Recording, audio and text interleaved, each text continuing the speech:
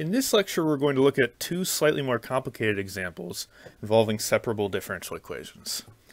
The first one is Torricelli's law. So this is an example from physics, and the setup is going to be, we have a cylindrical tank of water. So let's go ahead and draw that.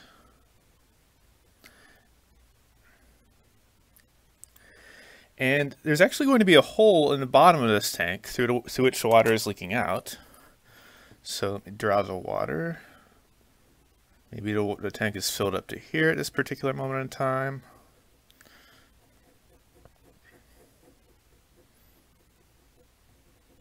And the water is actually leaking out through this hole. So I'll draw that. Okay. And we can define a few variables associated with this problem. So, I guess first we have the radius of the cylindrical tank. So that'll be, let's call that capital R.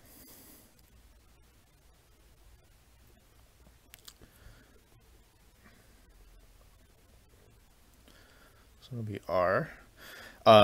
Let's also use small r to indicate the radius of the hole.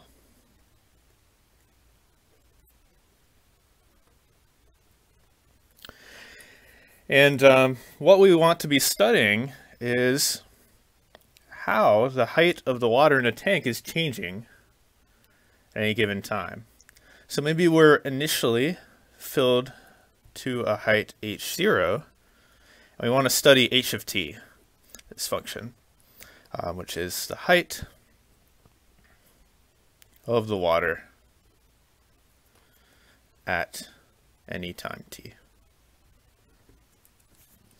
And h0 will indicate the initial height.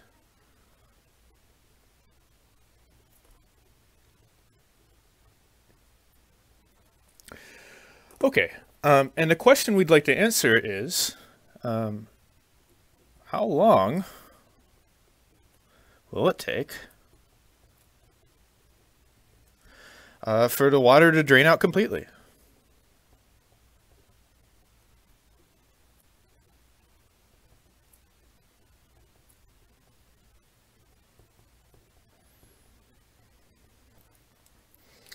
So ideally we'd like some expression in terms of maybe these variables, capital R, little r, and h0. And as I alluded to, the relevant physical law here is called Torricelli's law. So what does Torricelli's law say?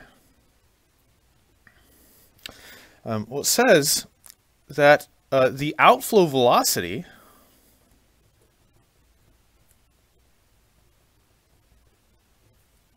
of the water, say when filled to a height h, that is actually going to be equal to a different velocity. So it will actually be the velocity of a single drop of water starting up here at a height h and falling this distance. So it's actually equal to, this is what Torricelli found. So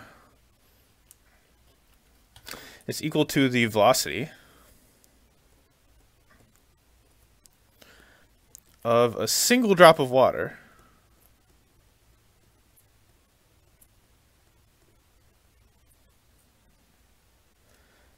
or say the velocity a single drop of water would attain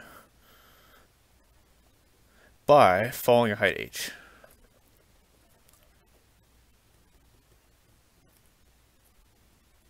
Okay.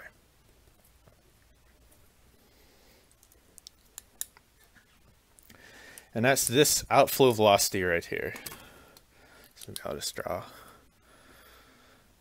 So the water is coming out at a certain velocity. We can actually calculate that velocity by pretending that we just have a single drop of water up here that has fallen a height h and then measuring the velocity of that single drop of water. That's what Torricelli's law says. Okay, so how do we use this? So let's actually quickly do sort of a mini problem here. Let's figure out, well, what if we have a drop of water that's at height h, and we're going to let this drop of water fall, so maybe it'll go there, and then there, and then there, so it's getting faster, it's picking up speed under gravity. And let's just try to calculate what this velocity is going to be. So we need to choose a coordinate system. That's the first thing we should do in these physical problems. So I'll actually let's set y equals 0 to be this position here, and this will be y equals h. And we want to study y of t, which is the the height of the water droplet. We'll say this is the positive direction, because that's what we drew in. You could have done it the opposite way around too. So just remember, actually, so this is a totally different problem than this one we're starting with. So that's what Torricelli's law says. You can basically turn this problem into a different problem if you want to calculate this velocity. So we're just considering the single drop of water, and that's what y of t is measuring the position. And so what do we know? Well, we know that the acceleration, so the acceleration is just going to be the acceleration due to gravity. Right? Because we just have a single drop of water that we're letting fall down under the influence of gravity. And so I can just write down my velocity function, right? It's going to be, well, it will be the antiderivative of acceleration. So it'll be gt plus c, but c will be the initial velocity, and I'm dropping it from rest. So c will actually be 0. So we just have gt, which is the velocity function. We want to figure out what is the velocity here when we're at height h. So the only problem is we don't really know what value of t that corresponds to. So our strategy is going to be find a value of t that corresponds to the water droplet having fallen at height h, and then plug that into this formula. So we're also going to need a position. So y of t is going to be the antiderivative of velocity, 1/2 gt squared. Again, the initial position is 0 based on our coordinate system, so we don't, we have a plus c, but that c is going to be 0, it turns out. Okay, and so now what do we want? Like we said, we want so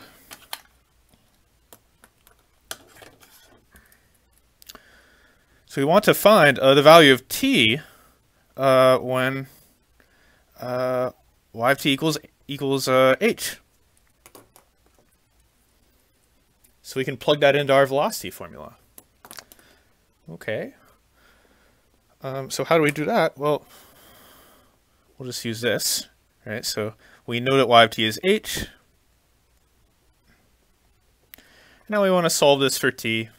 So we get t squared is 2h over g, which means that t is the square root of 2h over g. So that's the time we want to plug into the velocity.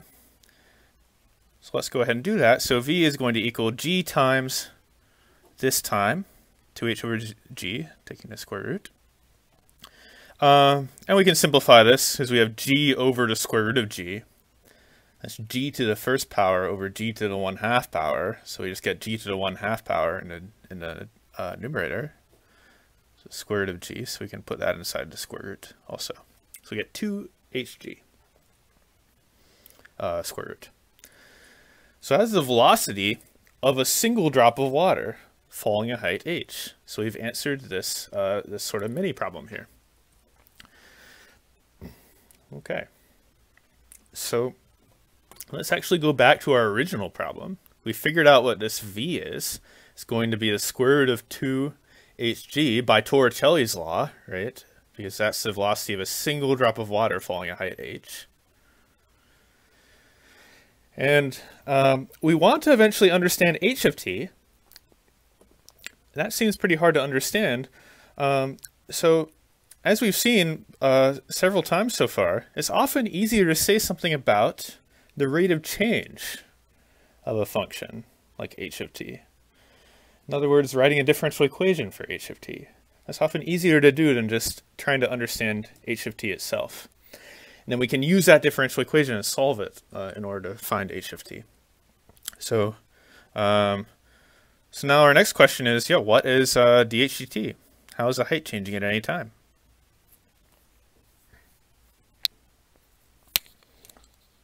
Okay.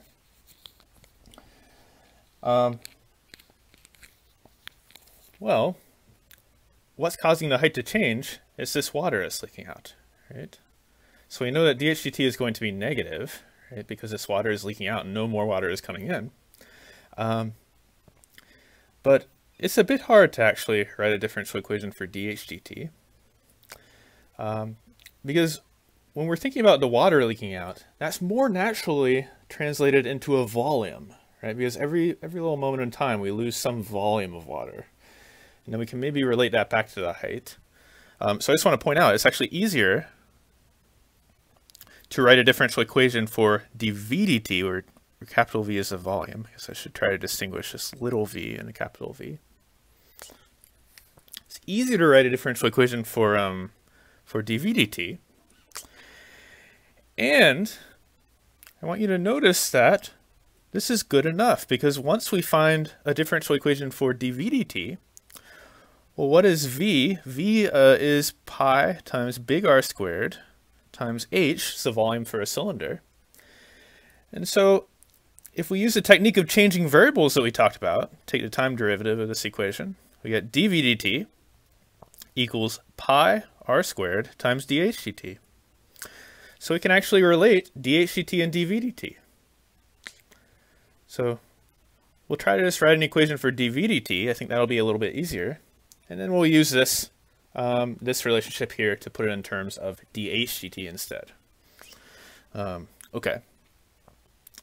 Okay, but now we have to write a differential equation for dv dt. So we have to ask ourselves, how is the volume changing? Okay.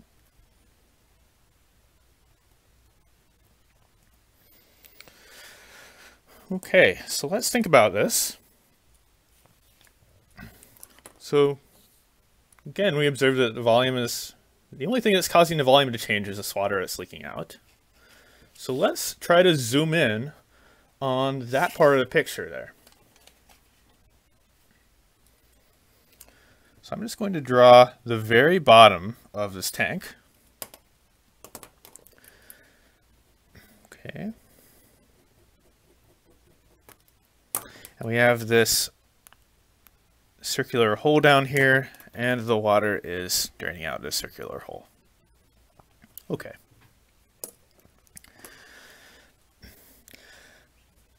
Okay, so here's what we can do. We can say over a short time interval, let's say, so over a time interval, delta t, let's call it. So it's a really short time interval. We've had a small amount of water that's leaked out. And let's actually give that a name. So let's call that delta y. So this is the change in the height. Okay. So this is the amount, this is the distance that water has traveled. And if we do a short enough time interval here, then we can actually say that delta y, we can just get that, so this is a distance, we can get that by multiplying the velocity times the time. So that's actually just going to be v times delta t. And this is valid for delta t very small. Technically, this is an approximation, right? Because we have these deltas. Okay, so yeah, the water is changing by this much in this amount of time. The the height of the water that's coming out here. And you'll notice that this also is going to have the shape of a cylinder, if you kind of think about this closely.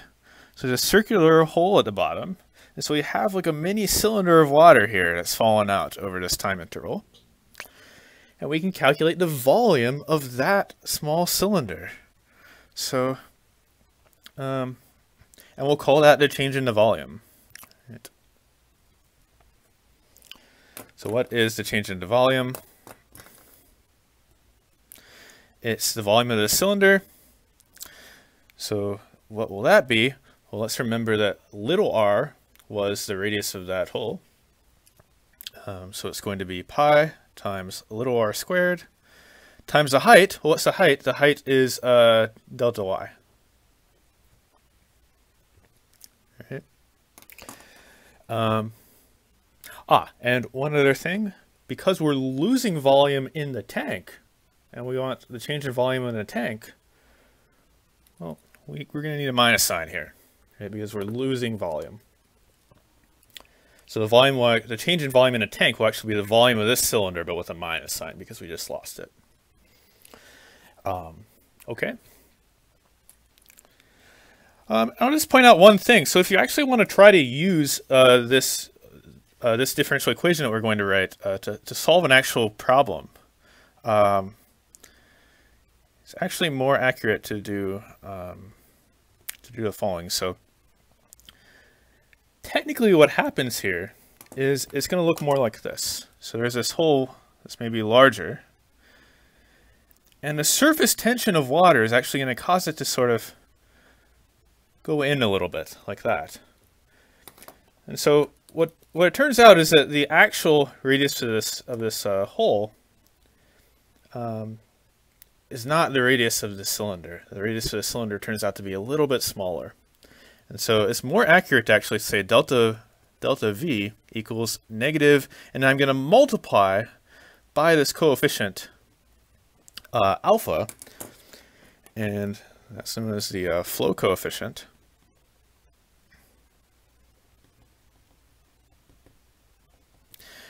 And for water, it's approximately 0.6. So if you actually want to solve a problem or do a demonstration where you have a water draining out of a tank, you need to actually consider this fact. So we're actually going to have this flow coefficient in here. Okay, so let's continue. We've almost arrived at a differential equation.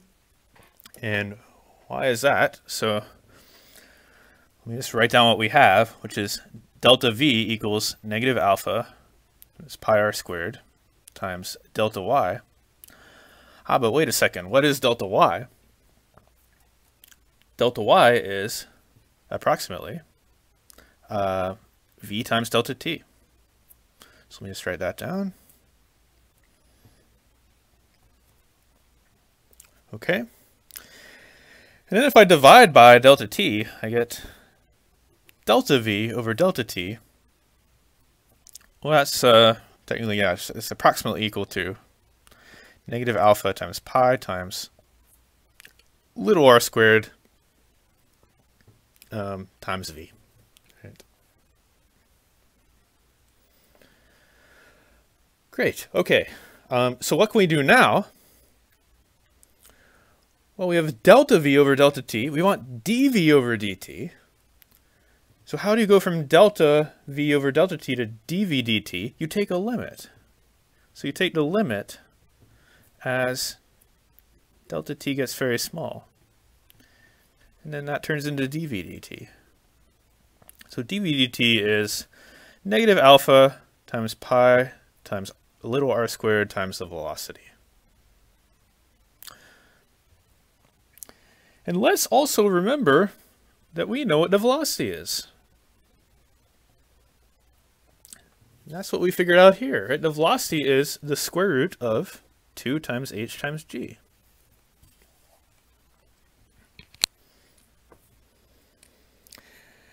Okay, and then finally, let's recall that we can actually write this in terms of dH dt instead of dV dt, which will be great because we see the variable h appearing over here. Okay, so dV dt, I'm just going to replace that with what we have up here, pi times capital R squared times dH dt. That's going to equal negative alpha times pi times little r squared times the square root of 2hg. Okay, and we finally have a differential equation that we can solve for this function h of t. So that was quite a lot of work to get this differential equation. But we have a differential equation now. Let me just rewrite it so we just have the dH dt here. So I have pi on both sides. And then on this side I'm going to have what? I'll have negative alpha times little r squared, and I'll be dividing by big R squared. I have times square root of 2hg. So maybe what I'll do is I'll separate the h out. So I have square root of 2g times square root of h.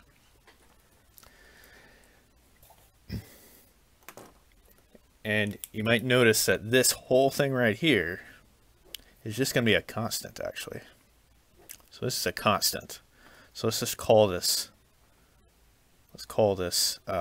k.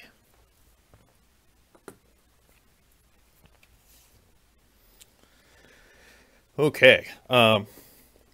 You also might have noticed that this differential equation is one that we studied. It's a kind that we studied. This is separable. So let's see if we can solve this differential equation. So first I'll rewrite it so that we're just making reference to this k, and we'll remember what k is. It's this whole thing here. So we have negative k times the square root of h. Okay, let's separate variables. So we'll divide by square root of h times dh equals negative k times dt. And what next? We integrate both sides. So what is the integral of 1 over square root of h? So let's just look at that really quick. Well, square root is a 1/2 power, and we have it in the denominator. So what we're really looking at here is h to the negative 1/2 power. Okay. So what is that integral going to be? Well, it'll be, so the power will be 1 larger, right? So we have h to the 1/2. But then what do we need out front? We need a 2 in order to cancel this 1/2. Like if we take the derivative of this, that 1/2 will come down, so we'll need this 2 to cancel out, and then we'll get h to the negative 1/2 like we want. So let's write that. So the antiderivative of 1 over square root of h is going to be 2 times h to 1/2, which is square root of h. And on this side we get negative kt plus c. What is c? So let's find c. Let's recall that, what is the initial height? So what is h of 0? Do we have an initial condition? Well, I think we were just calling the initial height h0. So we'll just use the variable h0. And that's fine. We can still plug this in, right? So I get 2 times the square root of h0. Actually, you know what I should do? I'll go ahead and just completely solve for h first. So let's go ahead and do that. We didn't finish explicitly solving this for h. So square root of h equals negative k over 2 times t plus c. We might as well just call that c again. And now let's find c. So, sorry, one more step. Getting ahead of myself. What is the function h of t? It's the square of this. Okay. Now we'll plug in this initial condition. So what happens when we do that? We get h0 equals, this becomes 0, right? Because t is 0. So we just get h0 is c squared. Okay. We want to find c, so c is the square root of h0. we can plug this back into our formula. So what is our, let's just write out our solution. So here's our solution. Well, it's this, and then we plug in square root of h0 for c. So you have negative k over 2 times t plus the square root of h0, square root of the initial height, and then we're going to square it. Great. So this is the function that measures the height of the water at any time. So we didn't actually finish the problem completely because we actually want to know how long, like what amount of time will it take for the water to drain out completely. So I'm actually going to, I'm going to give you a short problem. So this will not be long because we already did most of the work. We got this equation. So what I'd like you to do is just, find how long will it take the tank to drain out completely using our solution here.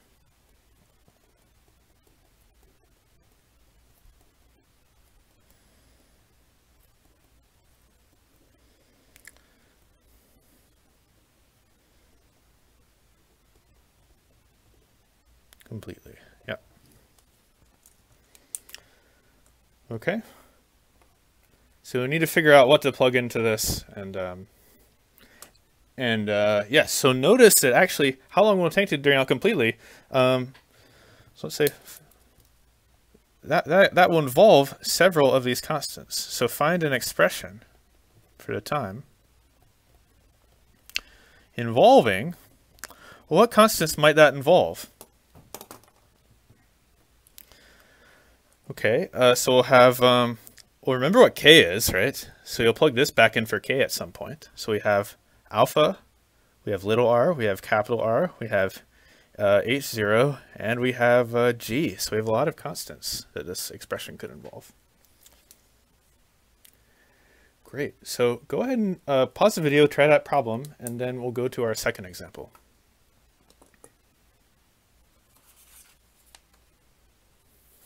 Okay. So our second example is going to be called Lanchester's law.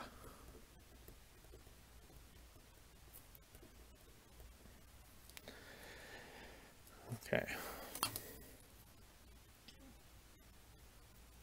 And Lanchester's law is actually not from physics. It's from something very different. It's from military strategy.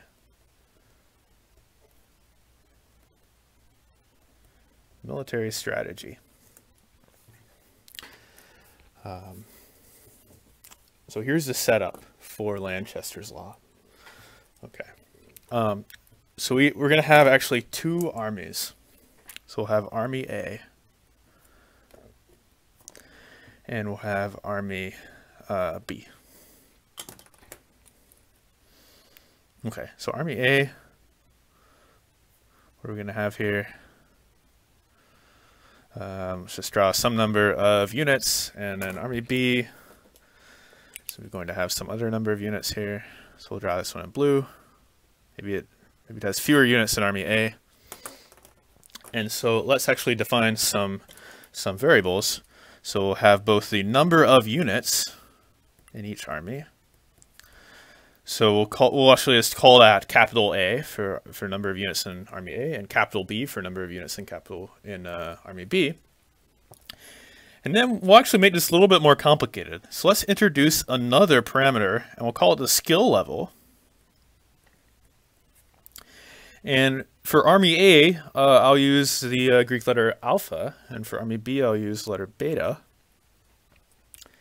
And that's just going to indicate how skilled these armies are. So for example, if this number alpha is twice this number beta, that's sort of indicating that Army A is twice, each one unit of Army A is twice as good at fighting than each one unit of Army B. So this is sort of a skill level. And what Lanchester did is he came up with a differential equation to try to model a battle between these two armies. And so Army A What can we say about its rate of change? So it's going to actually lose units at a rate, but we're always trying to say like what this rate is. Usually we're trying to say what this rate is proportional to. So how fast is Army A going to lose units? So it loses them at a rate proportional to. Well, what should it be proportional to? It should basically be proportional to the strength of Army B, right? So if Army B is stronger, if it has many more units, then Army A is going to be losing units at that rate. So let's write that down. So at a rate proportional to, yeah, the number of units that the opposing army has, that Army B has. And what we can actually do in this case is we can say what that constant proportionality will be. That should just be this skill level, right? So has so with constant of proportionality,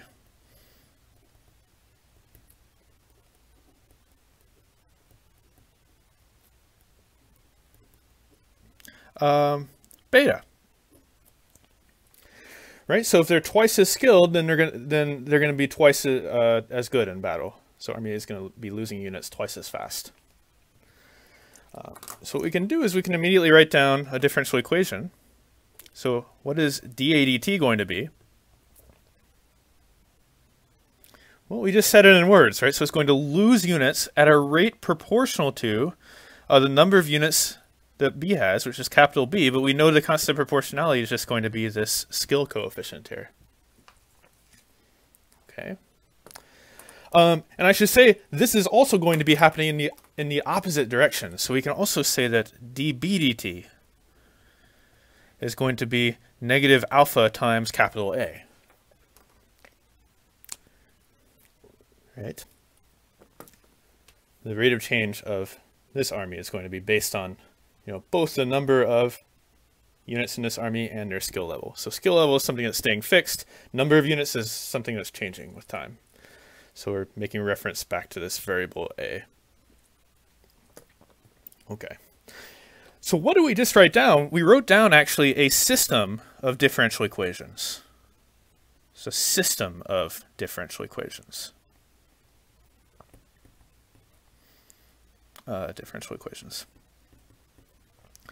And we're actually not going to study systems in any kind of detail in this course. But we're going to look at this one because what we can do is actually immediately turn this one into a single first-order differential equation. And that's because if we divide these two, so if I do let's do dB over dt divided by dA over dt, well, okay, what's that? That's the negatives will cancel, so I get alpha times A over beta times B. Notice the reverse order, right? I get the A on the top and the B on the bottom. But what is this? dB over dt divided by dA over dt.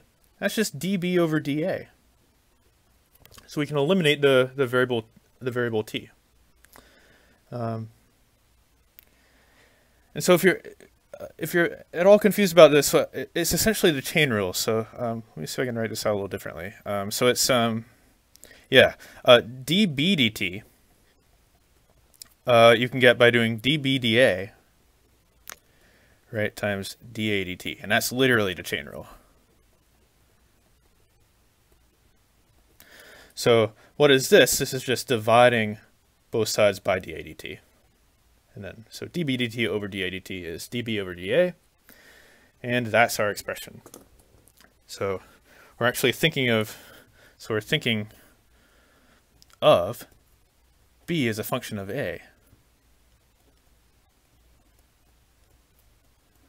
So this battle is still taking place over time, but if I tell you how many units Army A has at any time, then this function will give you how many units Army B has at that time.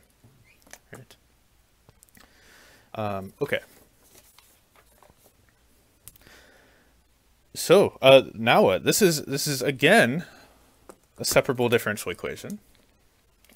So let's just write this out more clearly. So we have dB dA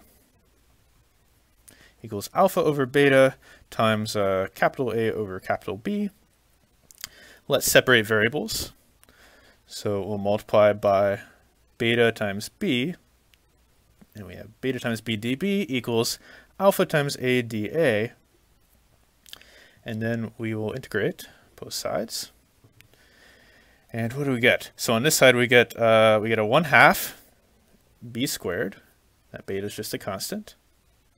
And on this side we have a 1/2 alpha times A squared.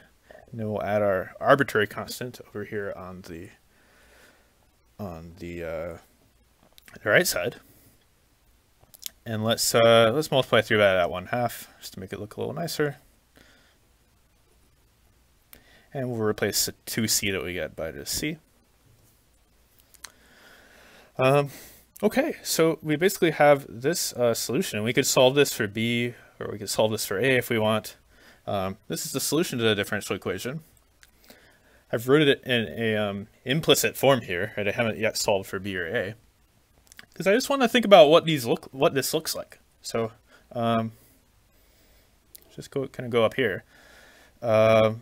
I'm actually going to rewrite it like this. So beta b squared minus alpha a squared equals a constant. Okay. What is that I just wrote down? What would that look like if we graphed it? So let's draw a little graph of this. Well, actually what I wrote down is infinitely many functions, right? Because c could take on any value. So I'll do the a-axis here and the b-axis here. And these are hyperbolas, right? So these are going to be hyperbolas. So let me draw what some of these hyperbolas might look like. So one of them might kind of look like that. One of them might look like that. One of them actually might look like that. And we might have some that go this way instead. Okay, so this is a hyperbola. And each value of c that I can pick will correspond to a different curve on here. Okay, so I just want to really quickly try to figure out what's going on here with this equation. So what do these hyperbolas mean? So let's suppose we start right here. So actually what we have is we have a starting number of units of B and a starting number of units of A. And we know that the number of units for both armies are decreasing over time, right? So if we look at this over time, what's happening is this red dot is actually moving this way in a decreasing direction. So both B and A are decreasing. So if I look at what's happening over time, this red point is actually going to move here until it gets to here. And what does it mean when we get there? Well, we'll notice that actually A is at 0 there, and B is greater than 0. Okay, so what does that mean in real life, right? That means that Army B was victorious, right? So Army B defeated Army A, so B is victorious. Okay. Okay, so now I want to tell you about what Lanchester's big discovery was. It has to do with this differential equation. So I'm actually going to give this as a problem. So I'd like you to think through it, and then I'll go on to explain how to solve this problem. But I'd like to give you a chance to think through this first. So let's suppose that Army B starts with, it's going to start with more units than Army A. Let's suppose it actually starts with k times as many units.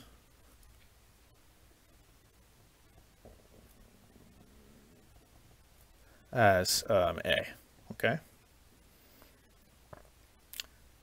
So in other words, what are we actually saying? how do you turn that into a mathematical statement? So what we're saying is that the number of units of B when Army A has, let's just call that A0. So that's the initial number of units of Army A. Remember, B is a function of A, so we eliminated T.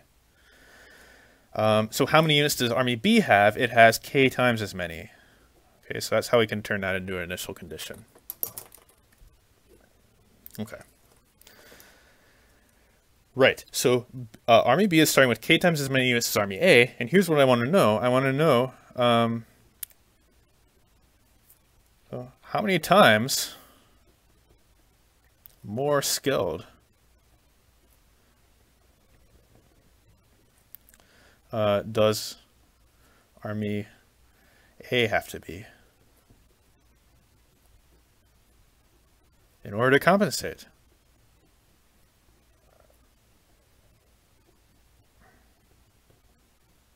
Okay. How many times more skilled does Army A have to be in order to compensate? Because if they had the same skill level, Army B is starting with more units, so Army B would just automatically win. Okay, so, and what do I mean by how many times more skilled? I mean, how many times is this number greater than that number? Right?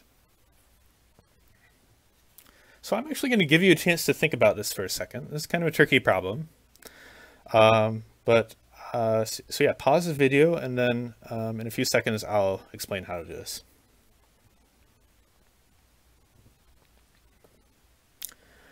Okay, so hopefully you had a chance to think through this. So definitely the first thing we should do is use this initial condition to pin down the value of C here. All right? So I'm going to use the initial condition. So let's use this. K times A0. So again, yeah, what am I doing here? I'm plugging in A0 for A, and then K times A0 for B. Okay, so what do we get? We get beta times, I'm plugging in K times A0, but I'm squaring that, so I get K squared times A0 squared. And that's going to equal alpha times A0 squared plus C. What does that tell me? That tells me that C equals beta K squared alpha 0 minus alpha. Sorry, there should be a square there. Minus alpha A0 squared. Great, so before we do anything, let's just plug that in for C. So we have beta B squared equals alpha A squared plus beta K squared alpha A0 squared minus alpha times A0 squared. So kind of a nasty constant there, but that's just a constant. And these are we're trying to solve for beta as a function of alpha, let's say.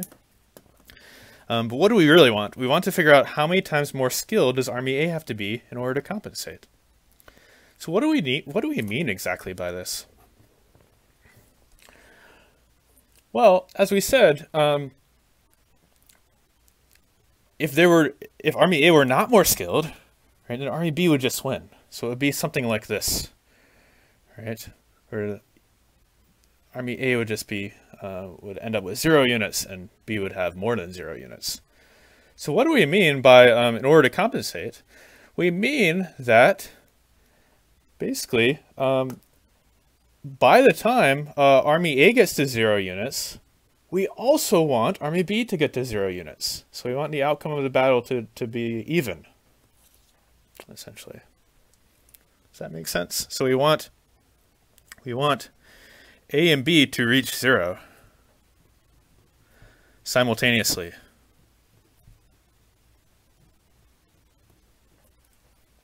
Okay.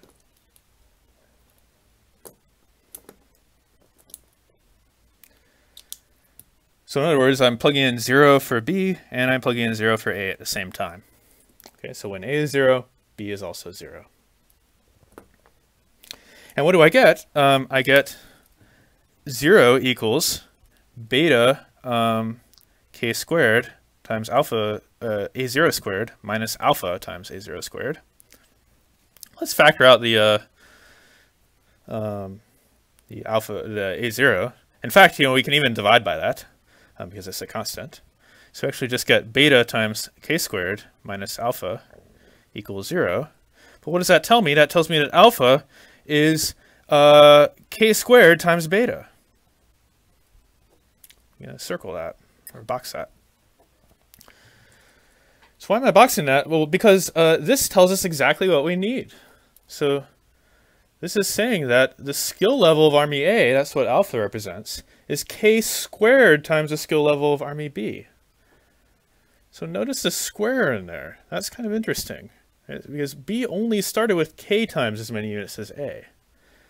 But apparently, in order to compensate for that, we actually need the skill level A to be k squared times that of B. So that's really interesting, and this is called Lanchester's square law. That's sometimes what this differential equation is called. Lanchester's square law. And it's essentially saying this. So if Army B starts with k times as many units as A, then A needs to be k squared times as skilled.